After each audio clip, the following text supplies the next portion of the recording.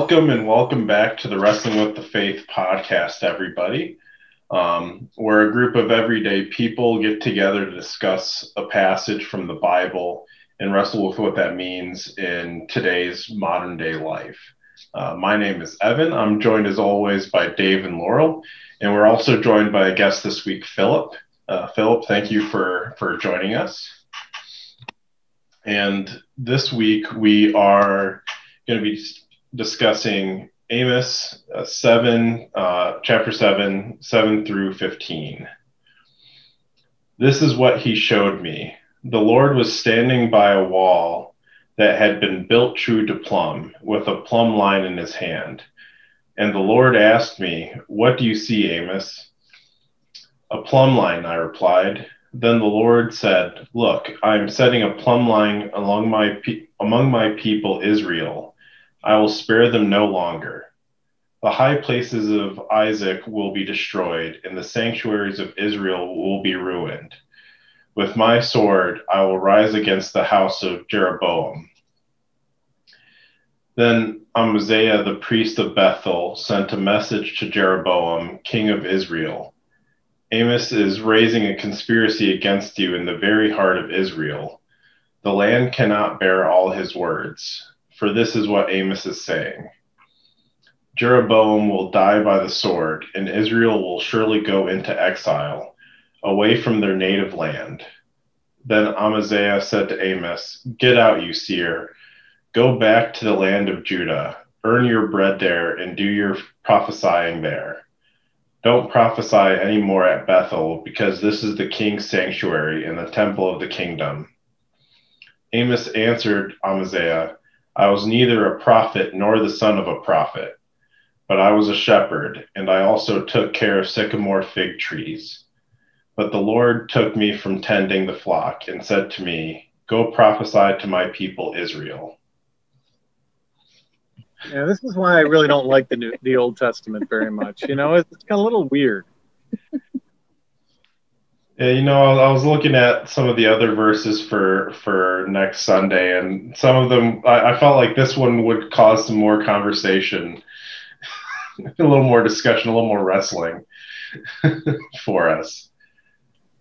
So this is one of those same old, the person gets sent to another land or gets sent to some part of the land and gives a bad message to a very powerful person.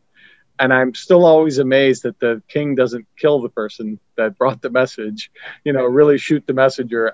It amazes me every time there's one of these stories, and it's, someone going and saying that, you're in trouble, and the king just says, "Okay, well, go back to your homeland."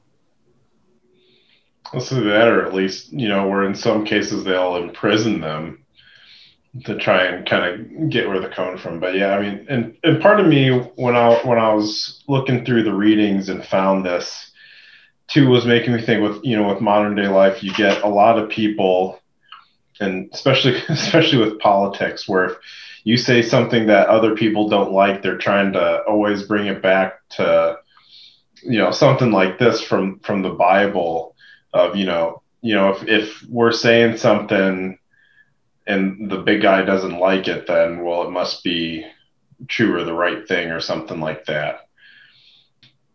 Well, it's prophets weren't doing it for money in the day.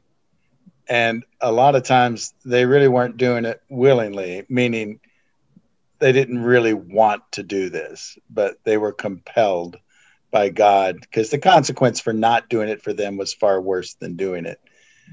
And you see with Amos, he says that at the end, "I didn't ask to do this. I take care of trees. I take care of sheep. I am not someone important, but someone important sent me." Yeah, out of the comfort zone, for sure. Yeah. Okay, so something else I think is cool about this reading is that they were using plumb lines all the way back in those days. Isn't that amazing? I had to look up what plumb line. Yeah, gravity is great. Gravity is great. That's the lesson I think of this. Gravity is great. Physics for all of our physics loving folk listening in. I mean, yeah, and the fact, you make all those analogies of, Jesus was kind of the plumb line to us, or is the plumb line to us, and he's like that gravity, he's pulling us and guiding us in the right direction. Well, and plumb lines are designed to keep things straight. It's not measuring the bottom, whether the bottom is level. It's measuring, is the wall going to be straight, plumb, and so, and with a wall, then you do get a dividing line. So he is using that as an analogy to, this is drawing a clear line this way, and it's going to divide. Mm-hmm. It seems like for all of these episodes we've recorded, it seems like a pretty constant theme of God having to straighten us out again because we're going off in the wrong direction. And sometimes in the New Testament, that's Jesus saying to the people who think they've got it all figured out, yeah, you really don't have it all figured out. You ought to be going a different direction. And then this is kind of God saying the same thing through Amos, that clearly Israel was going the wrong direction at the time. And so, I mean,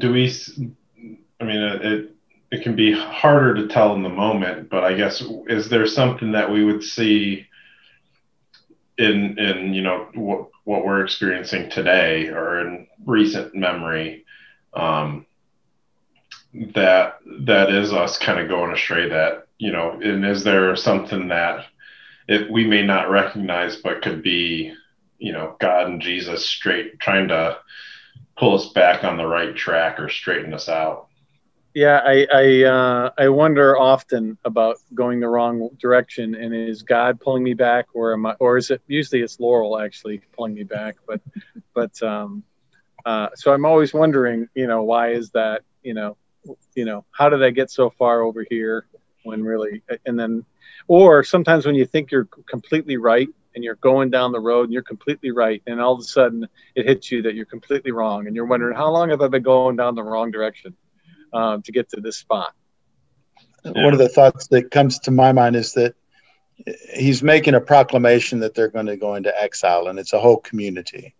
And so when you ask this question about what might be the modern day takeaway, I gravitate towards the issue of, what is it saying to the community? What is it saying to the larger body, not just me individually? And again, not trying to make anything political, but I think one of the things the pandemic has done is shown us how do we look collectively at ourselves and our society, and how do we find that compassion that really was Jesus exemplified compassion to the lost, to those who were in need, and I think that the pandemic gives us the opportunity to ask, were we compassionate in the image of Christ? Yeah, because I know, obviously I've seen plenty of division, even amongst, at work, people grumbling with, masks and vaccines and all of that, where, in my mind, doing that is, wearing the mask and getting the vaccine as early as I could was, okay, yeah, there's the selfish part of, I want to protect myself, but, it's also thinking, hey, if I do this, I can help protect others. It's one kind of small thing I can do. But then you also see, even before the pandemic, you have all the, the homeless and those that are struggling, that they probably got, I don't see it myself, because I'm just, I'm not exposed to it as much, but they probably were hit harder with everything that's going on.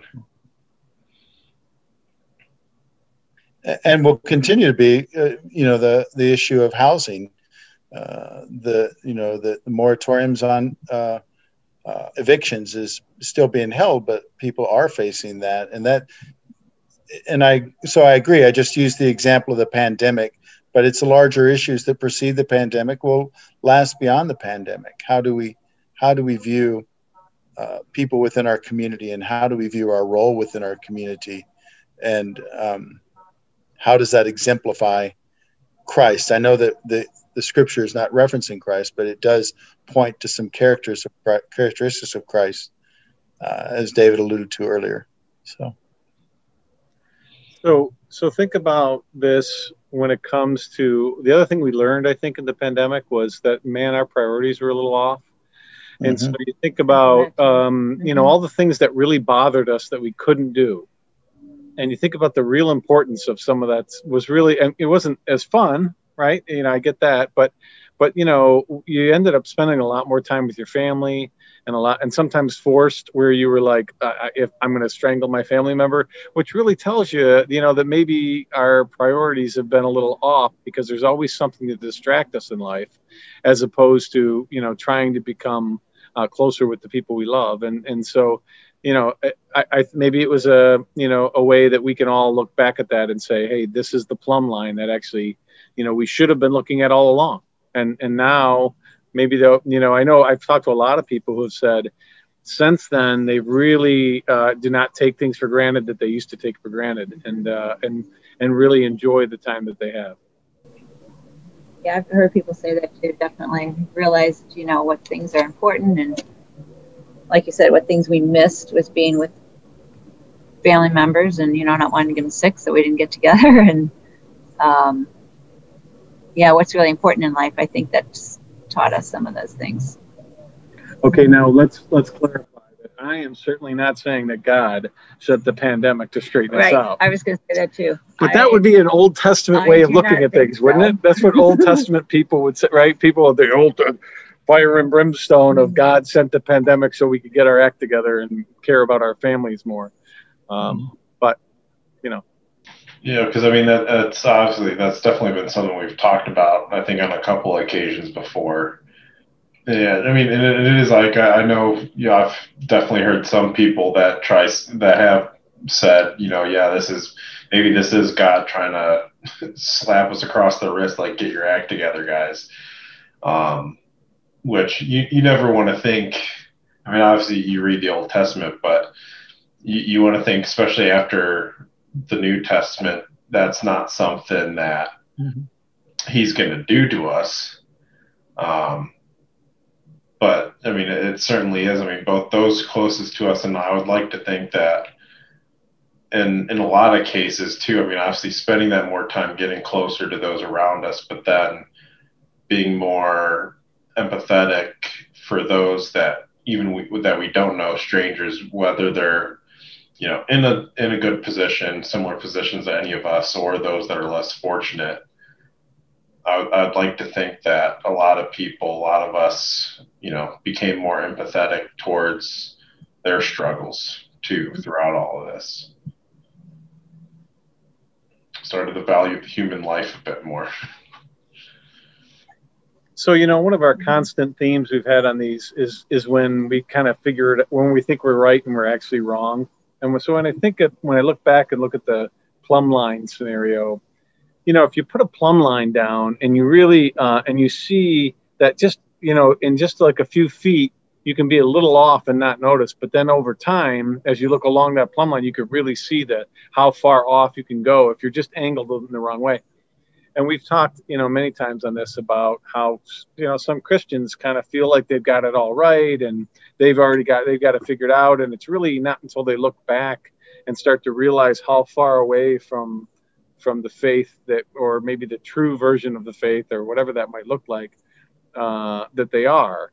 And I've done that in my own life many times where we thought we had it figured out. And then all of a sudden I'm like, boy, that's just not really, I reread a passage or some pastor got up and started saying something. I'm like, I never knew that. I think the clearest example of this I think of is the Noah story, where I always thought the Noah story was just Noah running away and not wanting to do what he wanted to do. And he was, because he was, I'm sorry, Jonah, yeah. Where he was just running away, didn't want to go preach because he just was scared to go to Nineveh or whatever. And that's the real message of the story. I never really figured out that the real reason is because he didn't want Nineveh to be saved, because he was, that was, and I never knew that about the story because I always had my kids' version of the story. Right. And so when I think about the plumb line, it's this, hey, the message was really here. And throughout my whole life, I thought the message was over here. And so how do we, how do you ever get back to the point where you read the Bible and you say, this is what the real meaning was, and I was mistaken? And I think that's it's kind of cool and also kind of frustrating about Christianity as a whole, is that you're constantly learning new pieces of it that make you think, well, boy, the last time I thought about this, I was completely wrong. And so that's a cool thing because you evolve like that, but it's also a frustrating thing because you think you had it figured out. I like the reference to Jonah because it's another prophet. In this case, not simply reluctant, but actively resistant. So you get another sense of how the prophets weren't choosing this. This wasn't their occupation. And I'm just going to give an example. We watched a 3-part series on Greta Thunberg, the climate activist as a teenager. And she's on the Asperger spectrum. And she said, I don't like getting in front of people. I don't want to get in front of people. That is not comfortable for me at all. But I have to. This is my world.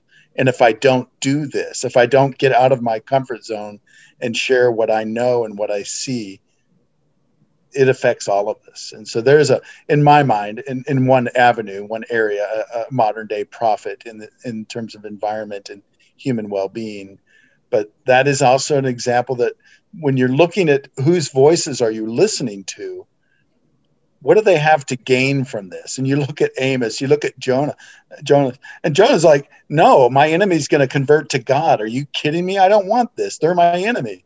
And Greta is this girl who's got to fight against the very nature of who she is in her Asperger's, but says, this is what I need to do and who I need to be. And when you find prophets, quote unquote, that also want to sell you something and, try to make a living off this, well, that's not really the true prophet, because the Bible has shown us that prophets suffer under the message that they are given.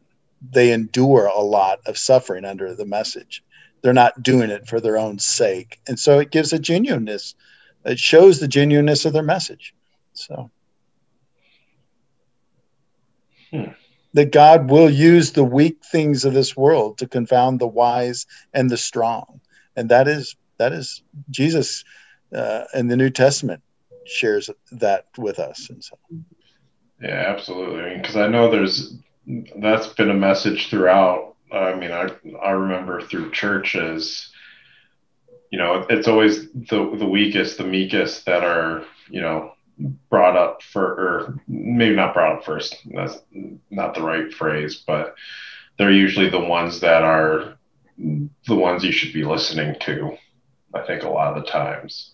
And that, I mean, and I think that too comes from when we've had discussions before of trying to see some of the true acts of God, as you see that in modern day life, that sometimes it is the less fortunate or those that, aren't proclaiming themselves to be Christian, that you see some of that from, because I feel like it's something that they don't think of themselves in a certain way, but they're, God's working through them to really, kind of guide us and kind of show us the right path, so to speak. So okay, so who's the true plumb line? So earlier today we were talking about David Koresh and what was it, John? Jim Jones, is that it? Jim Jones, Guyana. Yeah, Jim Jones, and and so clearly they weren't really plumb line kind of prophets. So how do you tell the difference, right? I mean, how do you tell the difference between someone who is speaking the truth and someone who's not, and until it's too late, right? And so that idea of God sending messages into your life. Well, how do you figure out which one's accurate? Yeah. And I Philip, I think you've made a good point that usually folks aren't doing it for their own profit. And so it's pretty easy to see the guy driving the Cadillac and, preaching on Sunday and cashing big checks. Maybe that's not the guy who is really in it for the right reason. But how do you see the difference? And I think that's what people struggle with. And I think that's what people struggle with Christians in general is, for every good Christian that might be out there saying, hey, I love you and care about you, and I want to, help you in your life, there's also that person who says they're a Christian who is taking advantage of someone. And what's the old adage? The people who drive people away from Christianity most are Christians themselves. When Christians get it wrong, if you will. And so how do you, I mean, isn't that the question, I guess? How do you figure out which one is really God giving you a message and which one is not? Yeah. I mean, well, the first you talking about, the ones driving the Cadillacs, cashing in the check, how my mind a lot of times, and I take this from my mom, I get this from my mom, is my mind goes to music a lot in songs. So it made me think of the Genesis song, Jesus, He Knows Me, where it's all, that same thing. But I mean, that is one of those with trying to find out, the right, who should we be listening to? To me, the easy answer is, okay, look who's, whatever they're saying or how they're going about it or something is clearly kind of out of their comfort zone. It doesn't benefit them. But then that's also, that can even be hard to tell, I feel like, in a lot of cases, especially if it's, something that can be hidden or may not be surface level necessarily, at least when you first look at it. Yeah, I mean, you look at one of the worst things in society today, and I think I've said this in a couple of these Wrestling with the Faith episodes, is really the talking heads in the on your phone and on cable news, and that act like they're really a news program when really it's just people's opinion and people arguing, and they're making money off of that, and so they're putting that propaganda out there, and for whatever their point of view is, and making money off of that, and fighting against that is really hard to get through all that noise. And so it's complicated for us as a country and us as a human race to cut through all that nonsense and get to the true messages of the world, if you will, or truth, to find truth. It's not that easy to find anymore. I think one thing, when you look at the prophets in the Old Testament, they lived and died in the prophetic message. They weren't above it or beyond it. They didn't deliver the message, then go, I'm heading back to the ranch on my jet plane.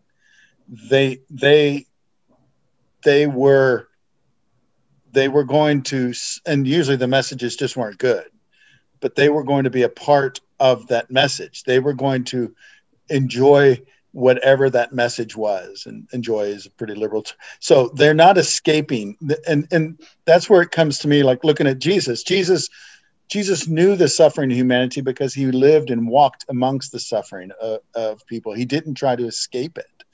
And if we look at, does the message does it gel with the life and message of Jesus and how Jesus approached the world?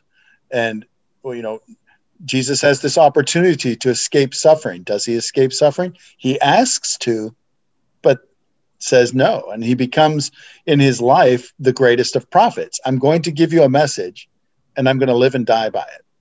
And it's God's message. It's not, he says, I must do the Father's will. And he's not even claiming it's his message. He's just saying, this is it. So the greatest prophet shows us how to look for and listen to prophets in our day. So you're saying kind of compare, like when we're looking at someone, compare it to Jesus and see if it's similar, basically. A way to kind of measure up. How Jesus treated people, yeah. What he did and what he said and how he treated people. And yeah, that makes sense. I think it's a good point. So Jesus is the plumb line. This is before Jesus, by the way, this passage. Yeah, but if you look at it in that way, that's he's the true plumb line of, if you're going off of that, you're probably going in the wrong direction. And he was a carpenter, so I'm sure he knew what a plumb line was. Pun intended. And I was gonna say, and with trying to match up, I mean, obviously one of the things I've constantly gone back to my one word summarization of, the message is love, like love period, like no asterisk on love everybody except for blank. So to me, that's, as we also look at some of these, quote unquote prophets of today, is that message promoting love in some form or another to everybody else. I mean, because Philip, you were mentioning Greta earlier, and the message of trying to save the environment is, to me, is trying to show love for everybody. It's like we're all living here.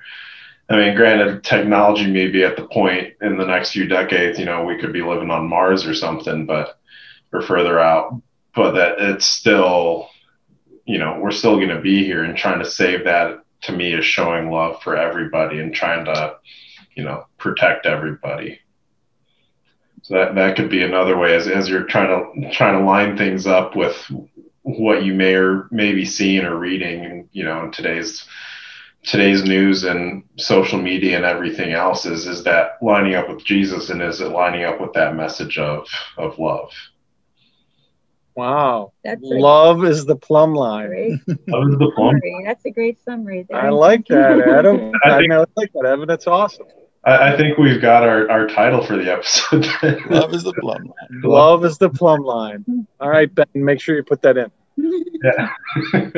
I'll make sure I'll add that to the note when I send everything to him. Okay, well, with that, what's our marching orders there, Evan? So I think maybe where previously it's been kind of active stuff of, going out and either trying to, acknowledge others around you, or trying to take time to kind of silence yourself to be able to hear. I think this is one that could be, as you're wading through all the media, social media, news, everything like that, just keep that plumb line of love in your mind, that as you're reading stuff, and before, obviously, like we've said, you can get different sides of the stories from any outlet you go to, is use that as your guiding point to help, and I think that'll help us cut through a lot of that negativity we've talked about before, that's pervasive in media. So keep that plumb line in mind as you wade your way and wrestle your way through the world. So again, you can find us through various social medias. If you've liked this podcast, if you're on YouTube, subscribe so you can see more, as well as see more of these episodes, as well as our services that we stream and post online. Like and comment. We'd love to hear back from you. If you're listening on the podcast, you can find us on various social medias, Facebook, Instagram, some of those, at Prince of Peace Lutheran Church in Westlake, Ohio. If you're in the area, we'd love to actually see you in person. If you get the chance to come visit our church and you see one of us there, don't hesitate to come up and talk to us. We'd love to hear from you. And Philip, thank you for joining us for this, to talk through all this. And have a great weekend, everybody, or great week, and keep wrestling, everyone.